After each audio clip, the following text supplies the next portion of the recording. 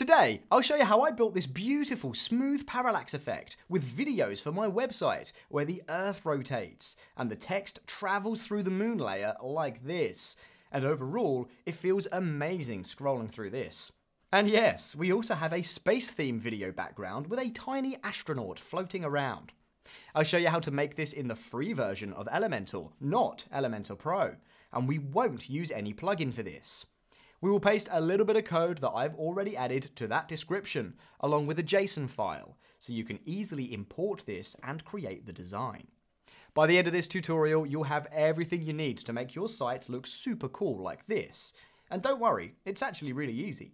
I'll be right here to guide you through each step so that you can follow along without any hassle. Okay, to start with the design, we need to add a background. So, choose a container like this. Set the container width to full width, and adjust the minimum height of the container to around 150 VH. This gives enough space for the parallax effect. Now, let's add the video background. Head over to the Style tab and click on the Background Video option. We need to add a video link here, so I'll just copy that from the media library like this and paste it here. Let's give the video a background overlay to darken the colors a bit, making the text or other elements more clear. Moving on, we'll need to tweak the padding. To do that, go to the advanced settings and remove all padding to make sure the video covers the entire container without any gaps on the side.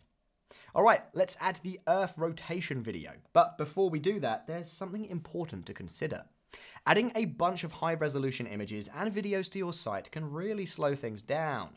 And honestly, we all know that you'll have to convert them to the WebP and WebM format before uploading them to your site. This can take a lot of time. So I've got a much easier solution. My team created a free tool called Airlift.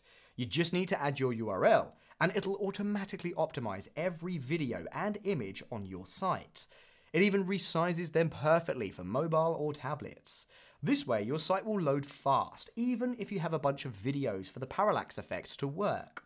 So try it out and let me know what you think. Okay, let's add the video now.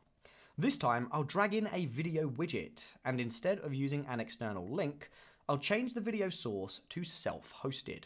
I've already uploaded the video file, so I'll just select this and done. Let's activate autoplay. Play on the mobile option, and mute the video.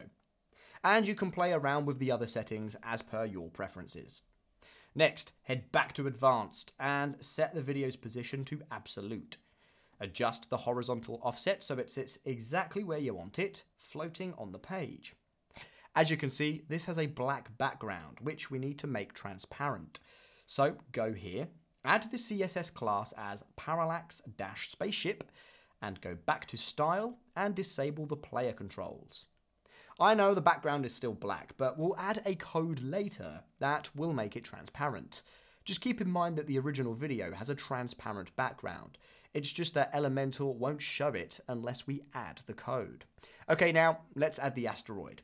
I'll drop in an image widget and change the image like this, but you can make it anything like a planet, spacecraft, or anything that fits your theme. Now set its position to absolute with horizontal orientation set to the right and vertical orientation set to the bottom. I'll quickly adjust the offset values until the image sits perfectly. Then the Z-index should be set to around 3, as this keeps it behind other elements, giving some depth effect. Next, assign it a CSS class as Parallax-asteroid2. Now that we have our background elements in place, it's time to add the text that will travel through the entire page.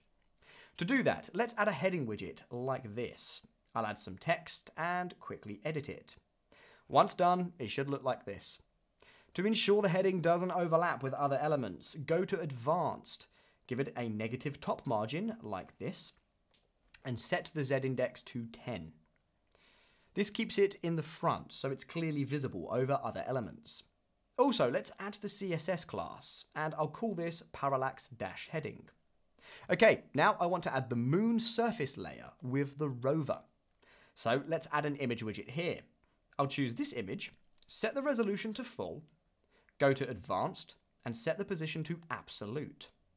Let's set the vertical orientation to the bottom and change the z-index to 30.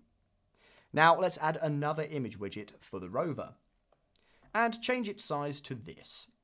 I'll change its position to absolute and adjust the vertical orientation and offset values. Set the z-index to 50 to bring it to the front and assign a CSS class as Parallax-rover. Once that's done, let's add in the code to make all the effects work.